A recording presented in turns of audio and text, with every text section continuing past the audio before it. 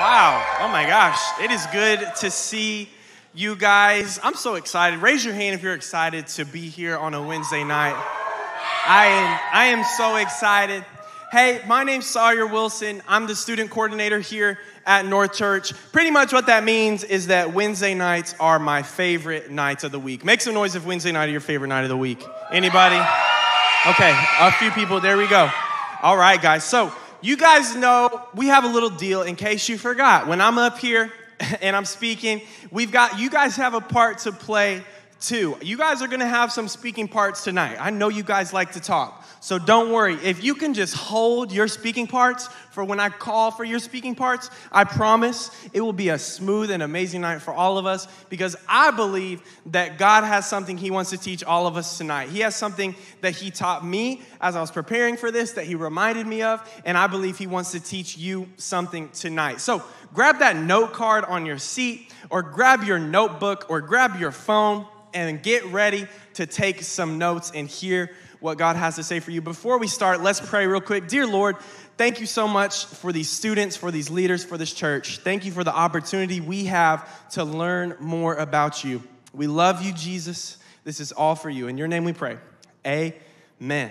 Amen. Well, hey, I want to tell you guys a little something about me, okay? So, like I said, I'm the student coordinator here at North Church. I have the amazing privilege of working here at North Church. I love it so much. But I've only been working here. I haven't even been working here for a full 2 years yet.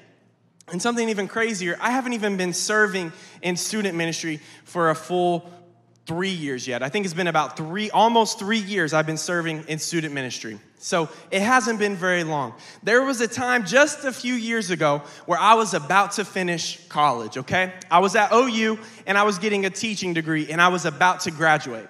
But I wasn't really wanting to be a teacher at that time. I was just finishing up the degree because I had put a lot of time and a lot of money into it. But I wasn't sure what I wanted to do with my life, and I was a little bit nervous. How many leaders in the room can agree? When you're at that stage, you're finishing high school or college, maybe some of you seniors in here, and you don't know what you're going to do. It's a little bit nerve-wracking. Trust me, students, okay? I didn't know what I was going to do. And I came to church one night with my family, and I sat about right there, maybe kind of close to where Ryan and Toby are sitting right there. And some people that are now my friends that I barely knew at that time, Pastor Christian and JC and my friend Fred and some other people were speaking that night here at North Church.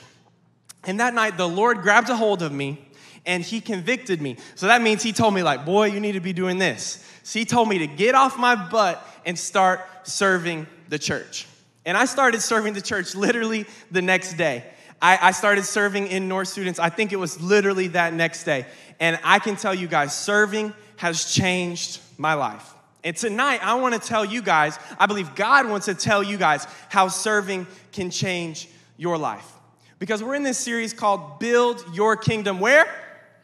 This is one of your speaking parts. Come on. Build your kingdom where? Build your kingdom here. And one really important way we help build his kingdom here is through serving. Now, maybe you're in this room and you're like me, because I grew up going to church pretty often. I knew, and I had heard people say that it's so important that you serve. So maybe you're like me and you kind of know you should be serving the local church, but you're not serving yet. Maybe that's you. Maybe you're kind of like me making excuses. Oh, I don't have the time, or I don't have the energy, or maybe I don't have the talents or the skills to do that. Maybe you're in that boat. Maybe this is the first time anyone has ever told you you should be serving the local church. Maybe you've never heard that before and you have no idea what I'm even talking about. Well, I believe God wants to speak to you too. Maybe you're already serving the church. All of our leaders in here, you guys are already serving. A lot of our students in here, you guys are already serving too. But I believe God wants to encourage you to amplify that, not just in terms of time, but in terms of your intentionality, in terms of your buy-in. So I believe God wants to speak to all of us tonight. You see, serving changed my life because it made me realize my calling.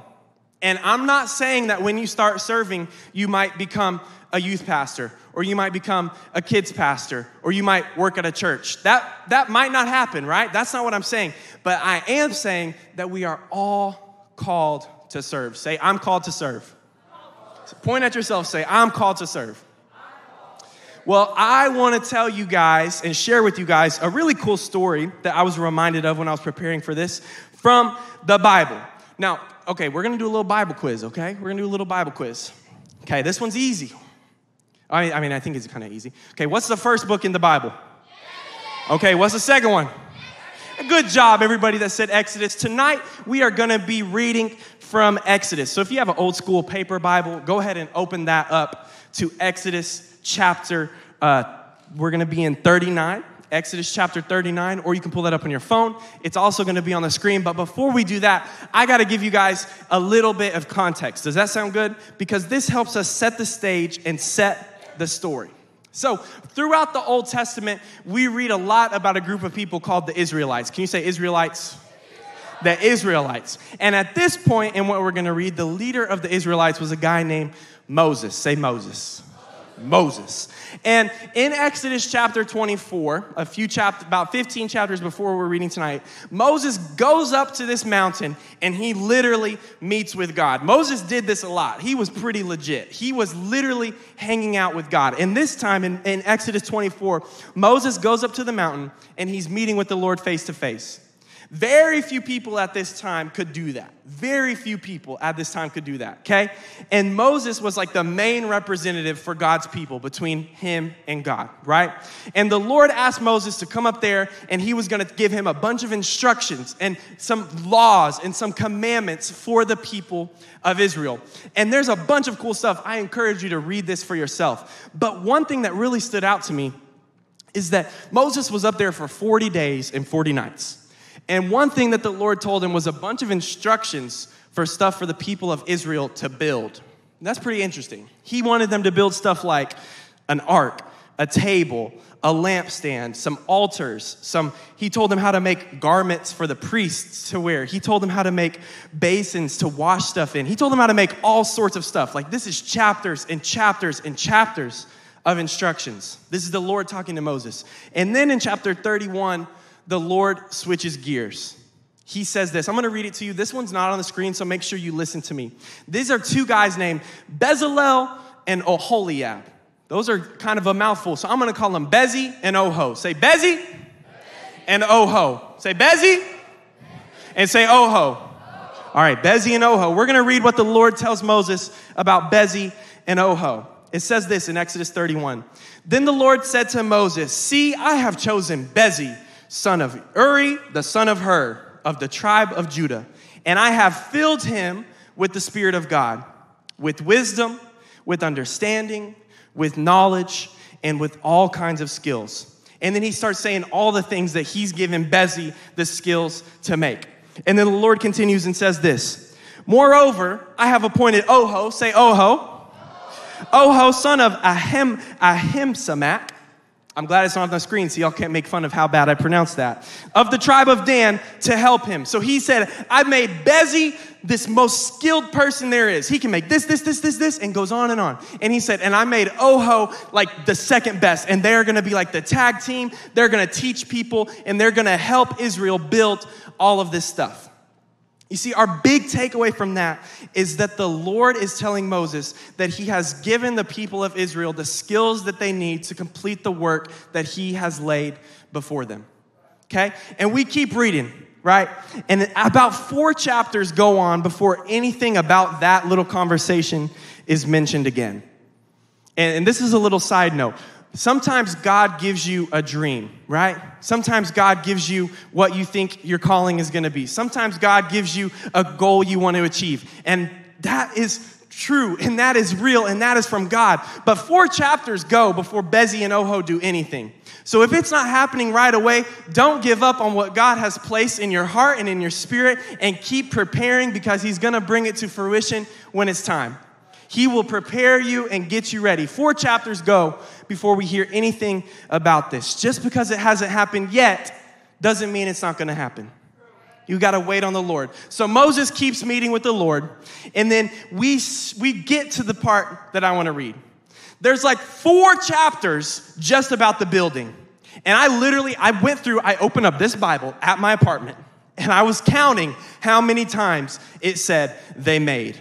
They made this. they made this. They made this. It's talking about Bezzi and Oho and all their friends. And I lost count. So I Googled it.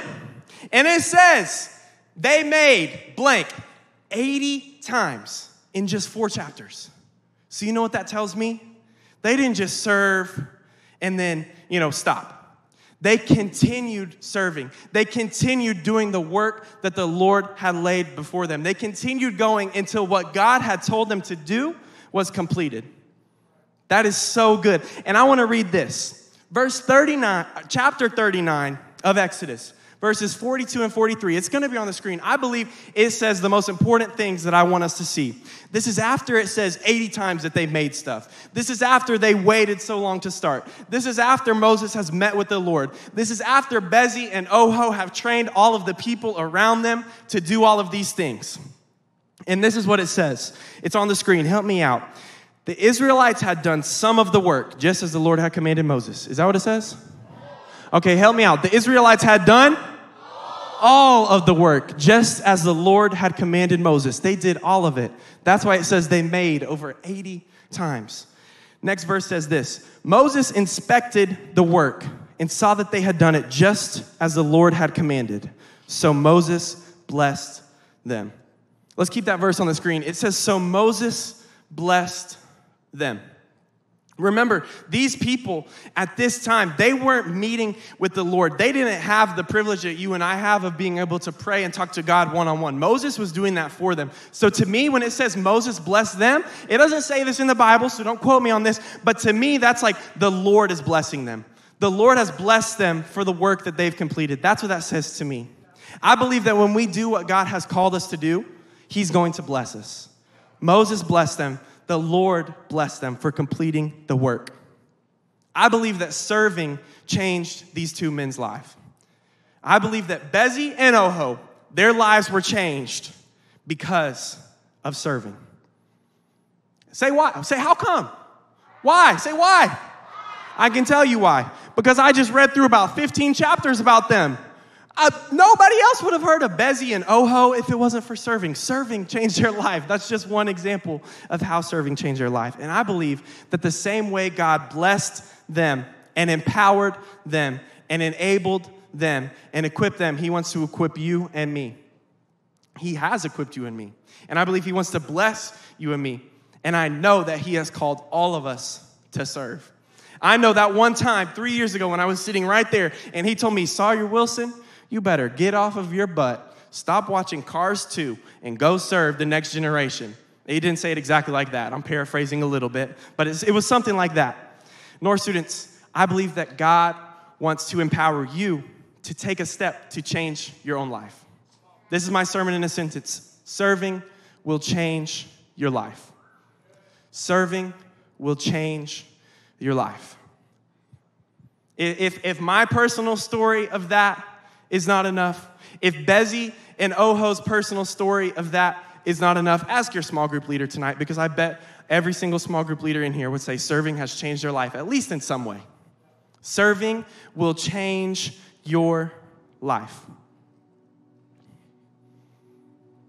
Man, it's really crazy for me to think about where I was 3 years ago, where I was in my life, where I was in my relationships with people, where I was in my relationship with God, what I was planning on doing with my life. I had no idea.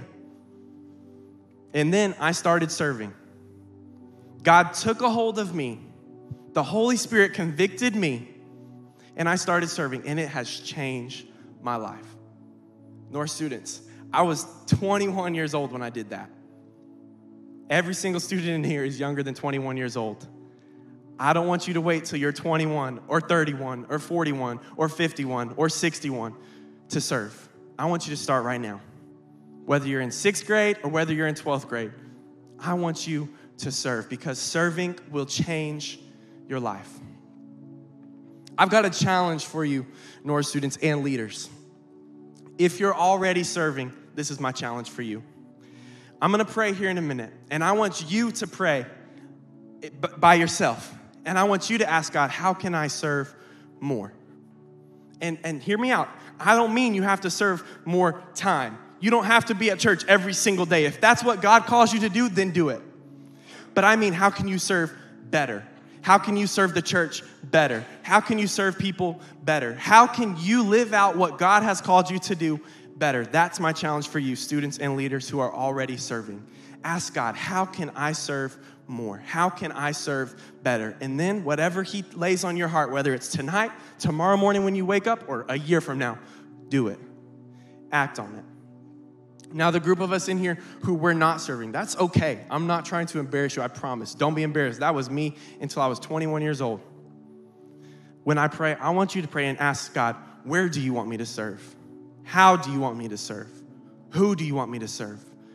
We have so many opportunities for you to serve here at North Students, not just North Students, but North Church. You can serve in North Students. Somebody's got to put the note cards out every week. Somebody's got to set up 9 Square every week. Did you know it's a group of students that do that?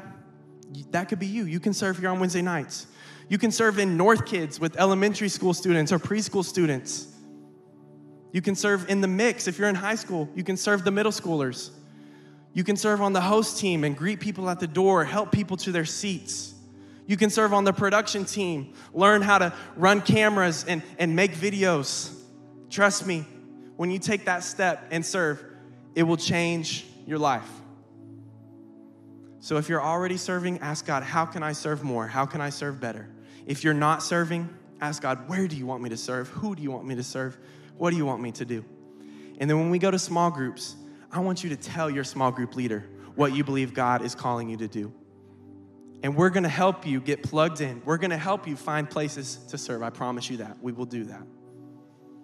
Imagine how different your life could look a year from now, 2 years from now, 3 years from now, 20 years from now, if you start serving the local church. Because I can't tell you what your calling is. Some of you may be called to be pastors. Some of you may be called to be amazing athletes. Some of you may be called to be musicians. But I do know one thing. Every single one of us is called to serve.